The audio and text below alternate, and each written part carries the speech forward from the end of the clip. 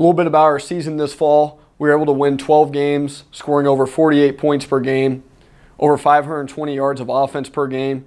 You see the rushing and passing numbers there.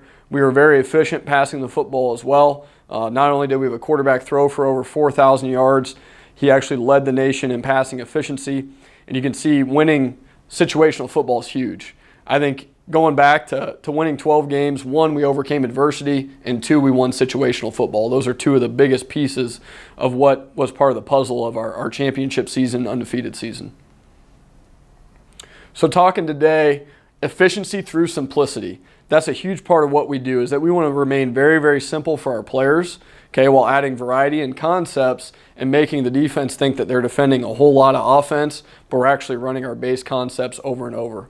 Personnel, space, and concepts. It all starts with identifying your best personnel and finding ways to get the best personnel to football. Or if it's your offensive line, emphasize that by spreading the field and then using their strengths as offensive line in a thinned out box.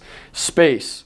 Okay, we want to get our best players in space, or even get our offensive line in space, again, by thinning out a box and letting our offensive line go to work. And then finally is concepts. So between personnel, space, and concepts, we really don't build an offense looking at plays first. We look at our personnel first. And then we get to how do we create space for our best personnel, and then how do we finally get to the concepts.